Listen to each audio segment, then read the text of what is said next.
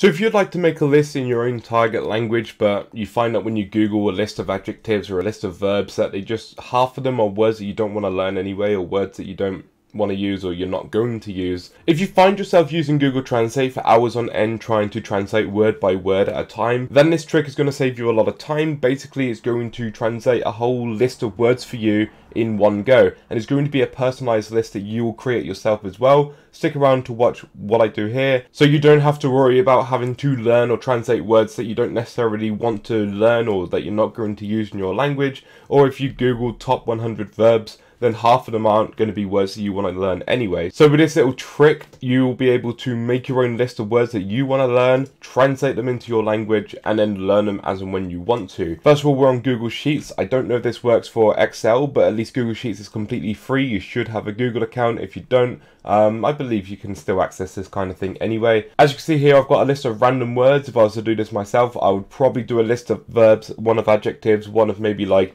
vocabulary surrounding like houses or clothing or whatever it is that you may want to learn. So to easily translate these into the language you'd like to translate them into, click onto the respective cell. So I've titled these in the languages I'd like to translate them into. That's just so it's easy for me to know which languages they're going to be. Click up here on the function area. Now you want to type in this particular code. I will put the code in the description down below if it's going to be easier for you to copy and paste the code as opposed to typing this in every time. But the code goes as follows. So you want to put = Google Translate, then you want to open bracket, and then with the open bracket, in this particular instance, I'll explain in a second, I want to put A2. Then I want to put a comma, open speech marks, then I want to put EN for English, close speech marks, another comma, another open speech marks, then I want to put in the language code that I'm trying to translate into. This one is Polish, so I'm going to put PL, close with the speech marks, and then close with the bracket. Once you've put this entire code in, then you can press enter. Now with this code, the Google Translate is basically the code that tells the program what we're doing next. Within the brackets, we've got the actual function, so we've got A2. So the reason I've put A2 is because I'm trying to translate hello right now, and the cell that hello is in is A up the top here, and then 2. If I was to translate house, for example, I would put A6. Or if I was to translate something over here, I would put G9, for example. There was something in the respective cell just there. So bear that in mind. That would be something you'd have to change depending on how you laid out. And also then we've got EN in the first set of brackets, so that's the language you're translating from.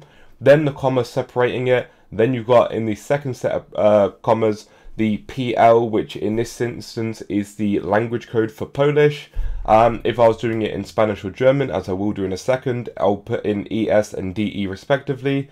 You may have to Google if you're doing another language as to what the language code is. But assuming you understand that and that's been explained well enough for you, we press enter and it loads, and then Witaj. So the first translation right there in Polish is Witaj, which when you click on it, you can then see the function up there. All you have to do to translate the rest of the column all the way down to where are you from is to click on Witaj, which has the code right here. You want to click on the corner of this box and drag it down to where are you from, and automatically it will fill out all of that. If it doesn't automatically fill it out, what you want to do is right click, and then there is an option to autofill. That's especially if you're on your phone, then that will work. How do we do this into Spanish, into German? For argument's sake, because most people are not going to be typing this out every time, I'm going to copy and paste this, and this time I'm going to change PL into ES, and then I'm going to press enter, and then we've got hola.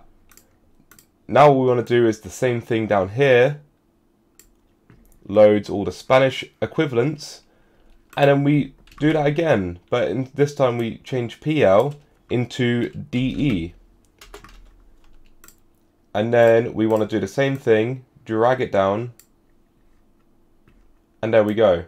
Just like that, I've created a list for 3 different languages, technically 4 if you want to include English, but 3 other like target languages where I've just random vocabulary. I can now see Witaj, hola, hello, you know, and all these other words. You can basically get an idea of how how you can use this to your advantage to create huge lists, and within seconds, once you've got the code especially, just change it into the respective language that I did here, and yeah, basically just use this as a tool. Bear in mind, it doesn't always perfectly work. There are sometimes like mistranslations and things. Bear in mind, this is all done through Google Translate, so obviously it's as good as what Google Translate is. If you try to do it in Japanese, you might find that it's a little bit messy sometimes. Let's try to have a look here. So if we put in JA for Japanese, so that one works, but I wouldn't be surprised that there was one or two that didn't quite work out right.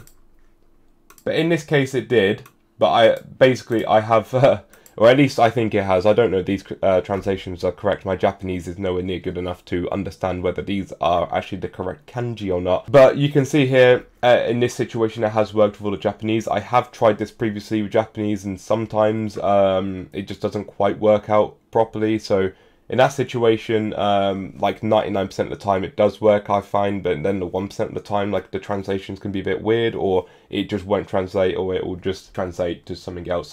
So I did 1, 2, 3, 4, 5, 6, 7, 8, 9, 10, and I think it was like, I don't know, like a random like number 6 or something. It just translated it from SIX to the digit number 6. It just like that.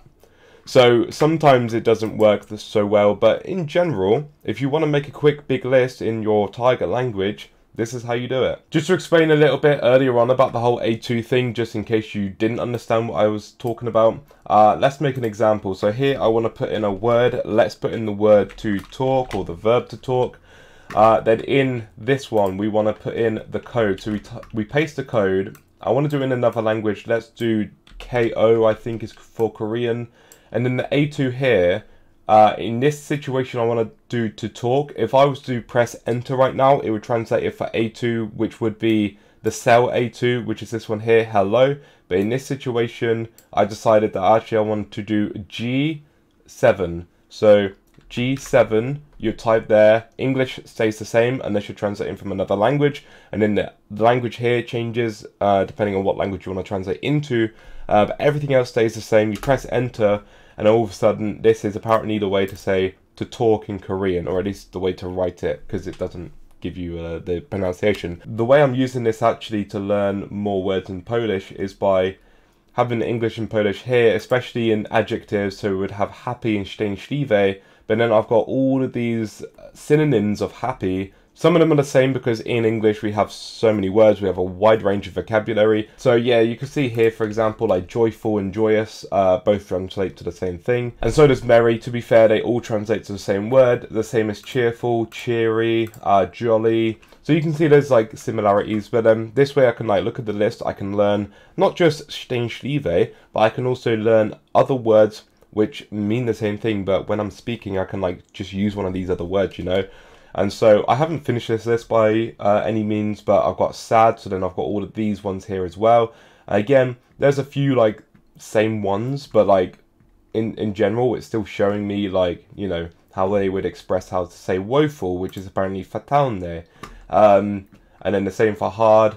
Then we've got all of these other words there as well. So with adjectives, very easy to get like synonyms for those basically. So that's basically what I've done now, and I'll be adding to this list personally, and this is something that I'm using basically to extend my vocabulary. Thank you for watching this video. I hope you did enjoy it. I hope you learned something new actually. If you like the video, if you like this kind of content, if you like content surrounding languages, geography, quizzes, if you like content around me learning things or around me trying to teach you things, please consider subscribing to the channel and also liking the video. It really helps me out a lot.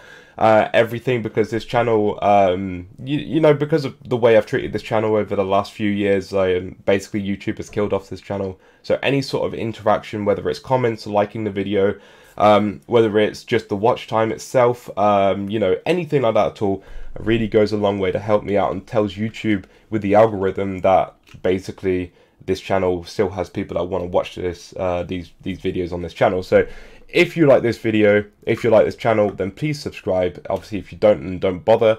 I don't want people subscribing just because I've asked you to. But yeah, that's basically it for this video. So thank you so much for watching. Happy learning, and I'll catch all of you in the next one for another video. Until then, have a good one and peace out.